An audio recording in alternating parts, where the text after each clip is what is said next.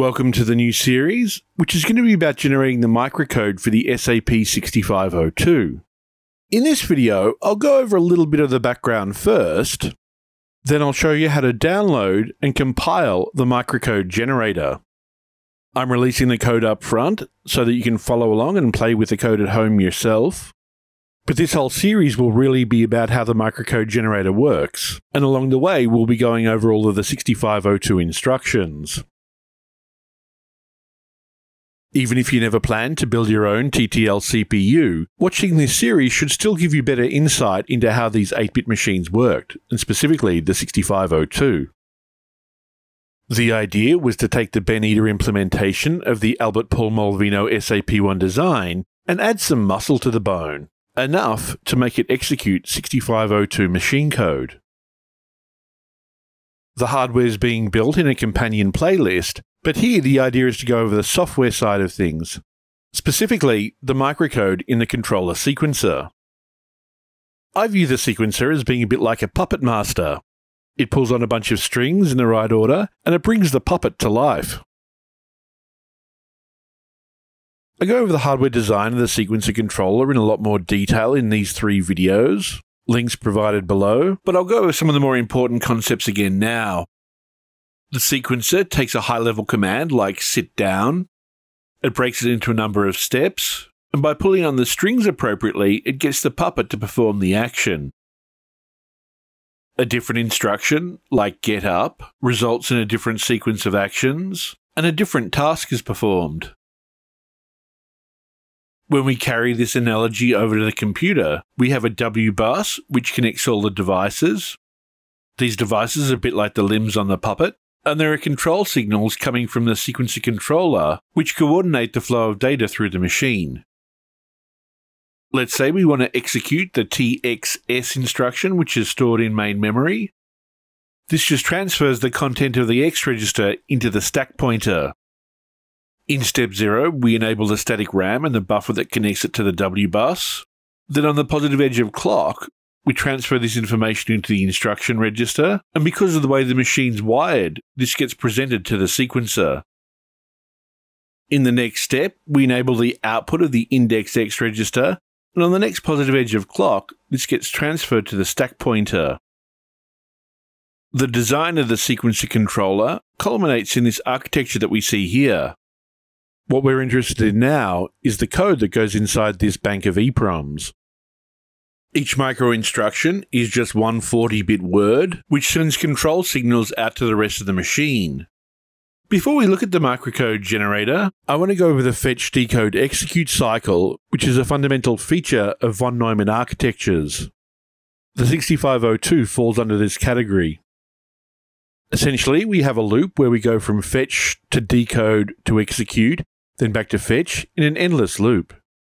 This Wikipedia page actually sums it up quite well. Let me read aloud the relevant pieces. During the fetch stage, the next instruction is fetched from the memory address that is currently stored in the program counter and stored into the instruction register. In the decode stage, the encoded instruction presented in the instruction register is interpreted by the decoder. If an instruction requires it, this is where the effective address is computed. For indirect addressing, the effective address is read from main memory, and any required data is fetched from main memory to be processed and then placed into the data registers. In the execute stage, the sequencer passes the decoded information as a sequence of control signals to the relevant functional units of the CPU to perform the actions required by the instruction. The fetch, decode, execute cycle is controlled by the sequencer, but how does that relate to the architecture that we've built? Well, the address lines on the EPROMs and the sequencer come from 3 sources: the instruction register, the sequence counter, and the CPU flags. We'll just ignore the flags for the moment and concentrate on the instruction register and sequence counter. We can form this 2-dimensional array in the EPROM where the instruction is the index across the top and the step is the index down the side. Fetch occurs in step 0, and the code is the same for all the instructions. In fact, the instruction register will contain the opcode for the previous instruction, but because we've made the code the same for all instructions at step 0, this doesn't really matter. This is also true for Benita's SAP1 design. In step 0, we perform a main memory read using the program counter as the address. We set the W bus to high impedance, which means none of the internal registers should be writing to it. We load the value from main memory into the instruction register. This, of course, goes via the W bus. Simultaneously, we increment the program counter at the end of the micro instruction. Decode is next, which occurs at the boundary of step 0 and step 1. This happens automatically just by presenting the value in the instruction register to the controller EEPROM. Effective address calculation and execution occurs between steps 1 and 23. I've shown it as execute here, but really it can be a combination of decode and execute depending on the instruction. The important thing to note is that all 256 possible instructions can have their own unique microcode sequence. Each instruction can have a different length of microcode, and at the end, they all jump back to fetch. We need to have a reset sequence, and this is between steps 24 and 31, and like fetch, this is the same for all instructions. Rather than handwriting all the binary for the microcodes the way Benita did, I'm going to write a program that directly generates the microcode. I'm going to use AppleWin as the basis for the microcode generator, and it's an open source emulator for running Apple II programs under Windows. In fact, you could argue that I'm writing the microcode to be compatible with AppleWin rather than the 6502 itself, but hopefully there's enough overlap between the two that it doesn't matter. I've provided a link below to the AppleWin repository on GitHub. It emulates both the 6502 and 65C02, as well as a number of peripherals mentioned here. To get to the source code, you need to click on the release notes link here. The stable release link only contains binaries and no source code. Scroll down to the bottom of this page and download sourcecode.zip. This procedure is likely to change over time, so if it doesn't work for you, just check the comments below for the updated process. I've downloaded this zip file, which is version 1.30.11.0. Now I'm just extracting it to its own folder. There's a Visual Studio 2019 solution, so I'll click on that. I'll start it compiling, and there are really only two files I need to worry about.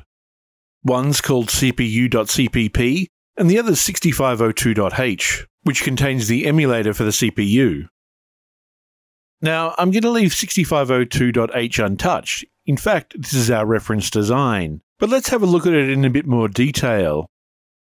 Generally speaking, there's a common structure you'll see for emulators written in C or C++. First, there's an outer loop. It's an infinite loop in this case, but sometimes there are constraints. Next, we can generally identify a fetch of some description. This is where data is fetched from main memory, stored in the instruction register, and the program count is incremented. After that, we have some kind of switch statement which decodes the instruction. Then each case clause generally refers to a single instruction. In this case, it calls another routine which performs the execution. Here in the AppleWin code, we can see this do statement which forms the outer loop. A couple of lines down, we see this fetch subroutine call. Actually, I think it's a macro, but this loads in our opcode. Next, we see this large switch statement with 256 case clauses. This does the decode. Some, but not all instructions then do effective address calculation, and technically this is part of decode as well. Finally, every instruction including no op performs some sort of execution. AppleWin's cycle accurate, so it keeps track of the number of cycles per instruction, but the SAP6502 isn't. Alright, that seems to have compiled. Now let's see if it works. There we have it, Apple II Pac-Man. You gotta love it when it works straight out of the box. Now, we need to download the new copy of cpu.cpp, which contains the microcode generator. This can be found at GitHub at Turing6502/SAP6502. Then download cpu.cpp, which is the only file there at the moment. Next, go to the AppleWin source code directory, rename cpu.cpp to something else, copy in the cpu.cpp from the GitHub repository, then go back to Visual Studio and recompile everything. Once that's done, run it and see how it goes. And there we have it, Apple II Pac-Man running on the SAP6502 emulator with the microcode that we plan to use. You can put in a breakpoint and stop the code, then single step through it and inspect the variables as you go along. There's about 1,500 lines worth of code in the microcode generator, and if you want to actually output the EEPROM, you just need to change this write EEPROM variable to true. Otherwise, don't forget to like, share and subscribe, and press the notification bell. If you do download it and get it to run, leave a comment below and tell us how it goes. Similarly, if you have any problems, leave a comment as well.